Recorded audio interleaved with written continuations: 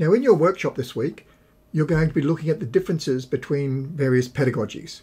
In particular, the difference between direct instruction, activity-based pedagogies and project-based learning approaches or pedagogies. So to give you an example of activity-based or direct instruction, you're going to work through an Hour of Code online tutorial.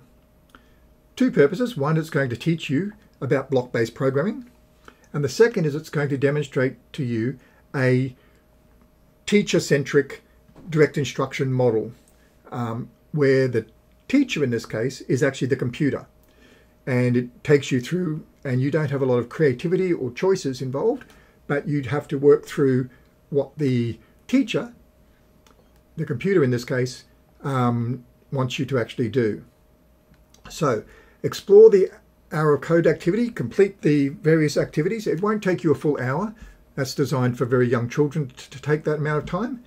And at the end, you'll receive a little certificate, or you'll have a screenshot of your completed final activity that you can then submit as evidence for your log of learning. Now then, in the online workshop, having done that Hour of Code before you come to the workshop, it has to be done beforehand, you will then be comparing project-based learning through the activity in the workshop.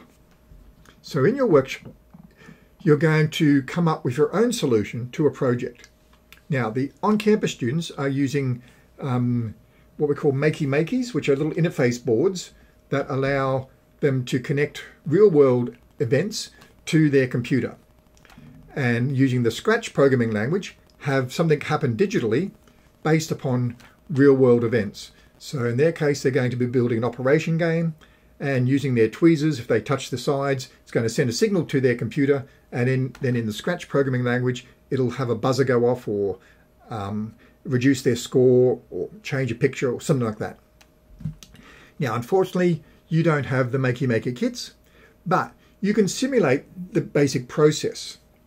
Now, what you're going to be doing is creating your own activity in Scratch on the assumption that the signals are coming from outside.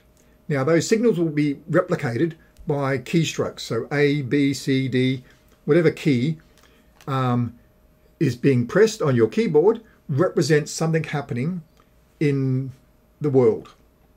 Now, I've given you a link and some video clips to have a look at different examples of this.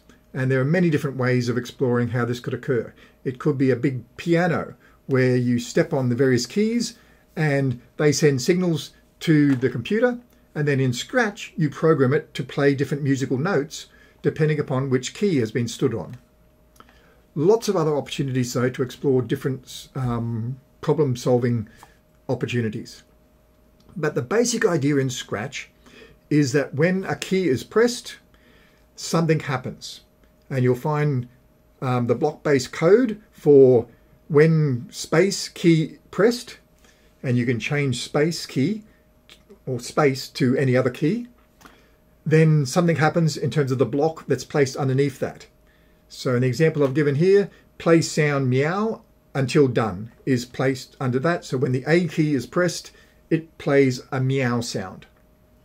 That's the basic concept around what you're going to be building out in terms of your solution to a problem.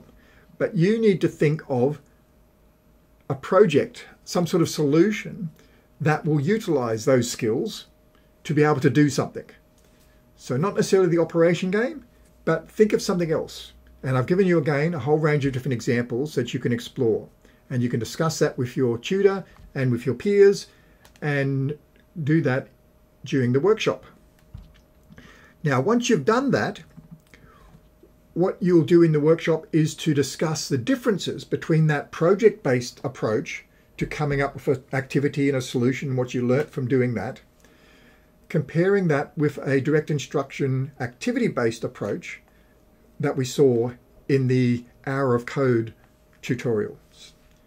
So that's what you'll then discuss in your workshop.